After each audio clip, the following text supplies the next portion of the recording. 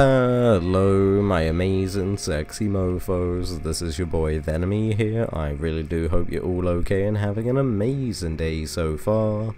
In today's video I've got another Fallout 76 video for every single one of you. In today's video I've got another camp build to show every single one of you. A train cart prefab that we're going to be turning into a small desirable camp, easily movable for everybody. But before we start, if you are new around here and like what you see, then please do subscribe to join this amazing sexy family.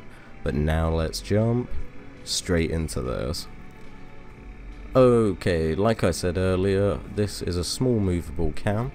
There are 3 YouTubers I want to actually shout out, 3 bigger YouTubers. We're going to start off with Final Render, Mr. Church, and DTD Gamer.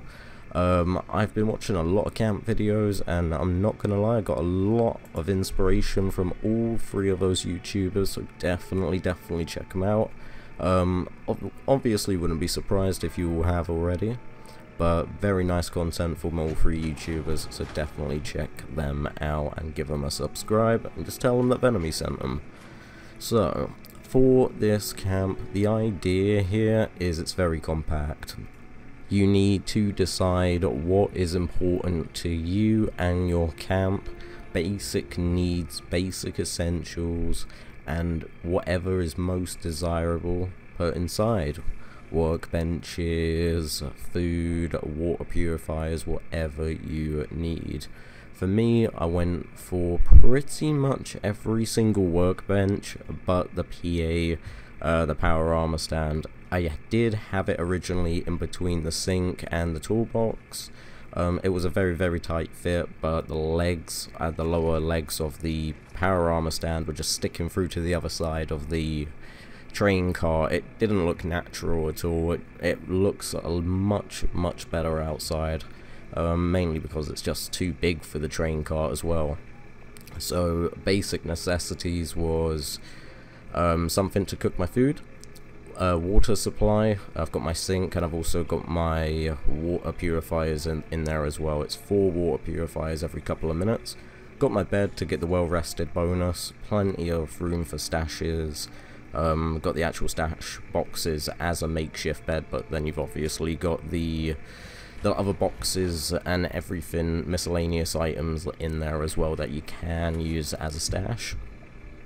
I couldn't really hide the wires too well. I was originally gonna have a generator outside, a fusion generator, but it just looked too big I wanted it to be going off the inspiration that a survivor has found this train car that's been abandoned and has obviously converted it into a camp for themselves. That's the idea, and that's the inspiration I got for building this. But definitely let me know what you think of it. Obviously compare with other train cart videos as well. Like, there's not much you can do with a train cart. Like, most of it is gonna look the same. Like, if you gotta decide, like I said earlier, what is important to you and put it inside the train cart. So essentially, just for loads of caps, you could fill it with water purifiers if you wanted to. You could have you could clear everything out, all the decoration and things like that, and you could probably squeeze the PA system in there, the power armor stand in there. You probably could, but then you would have no decoration. So essentially it would be a mobile garage, a mobile workshop, a workbench if you will. You'll just be pretty much easily movable. You can just place it down as a blueprint. Everything will be inside.